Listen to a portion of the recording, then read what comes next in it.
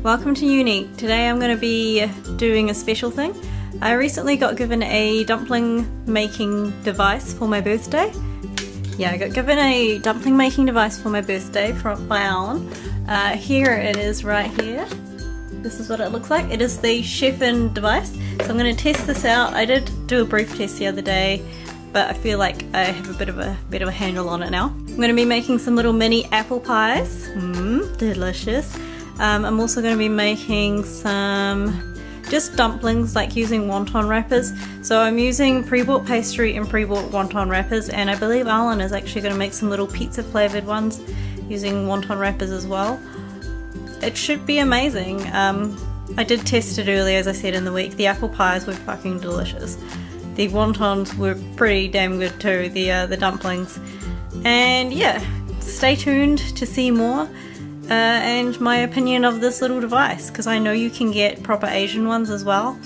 And yeah, stay tuned. First things, step one is to cut up all your bits and pieces you need for it. So first of all, I'm making some normal dumplings with mince and mushrooms and some ginger garlic, which is something I've pre-mixed. I'm using about a tablespoon and a half of that. So mushrooms chopped up really fine, onion chopped up really fine, some pepper, coriander, like a whole bunch of coriander, and then I'm just combining all that in a bowl. I also put in an egg and some vermicelli noodles, which I just cooked in boiling hot water. You just leave them in the hot water for a bit and then drain them, and I chopped all that up really small as well. The egg's just to bind.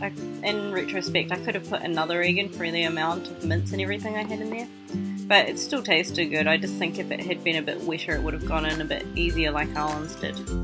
Step 2 is to take your wonton wrappers, which I bought at an Asian veggie store. You can probably get them anywhere. They're not very expensive. I think I got these for about $2.50. You want to use the cutting device to cut out the shape you need. I cut a whole bunch at once by slamming it down and rolling a rolling pin over top of them. And then when you stick it on the thing, on the the pulling together device, I guess, you'll want to wet them, and I found wetting the whole top of it, because my mixture wasn't super wet, actually worked out better, because it kind of made it sag in the middle a little, I guess. And then you just want to bring the sides up together till they touch. If when you open it up they're not quite lined up or there's some gaps, just smush it together with your fingers a bit, it'll be fine, honestly. So just make as many as you want, I guess. Line them up on a non-stick something or other, non-stick tray, non-stick baking thing. I'm just using a silicone mat because it's easy. And putting that on a tray is going to make your life so much easier. Step 3 is to cook them.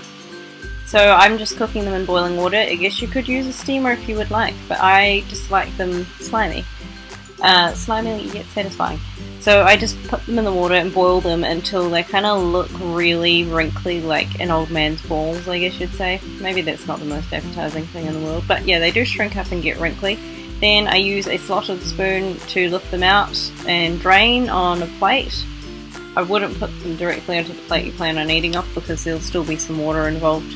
And then I like to mix up a bit of chili and soy sauce. Some people like a bit of vinegar in there. To dip my lovely dumplings in, and that's how I like to eat them.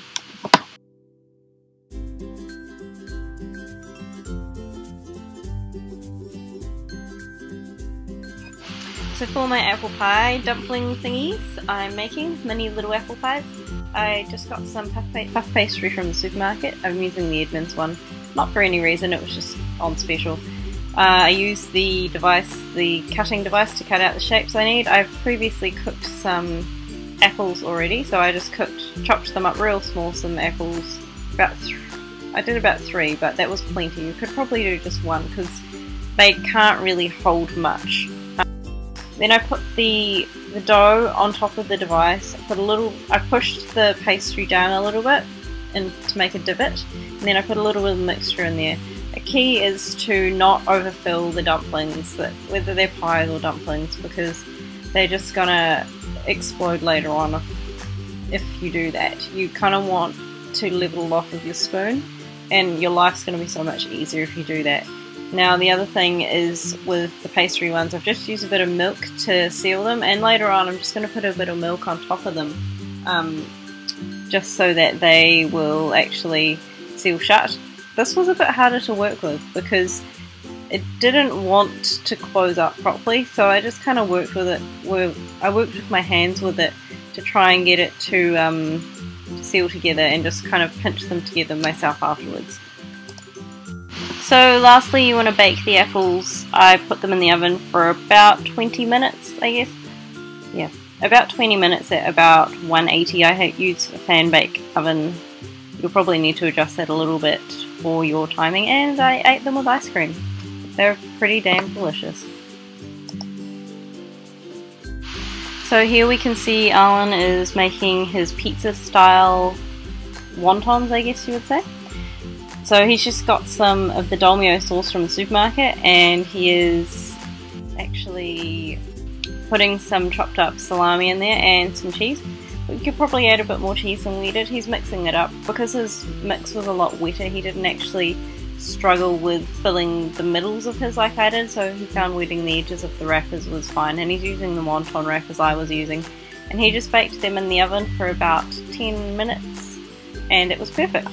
If anything, I found the Chefin dumpling maker device a little annoying to use. The little bits that you bring up would pop off, and it wasn't broken, you just had to pop them back on.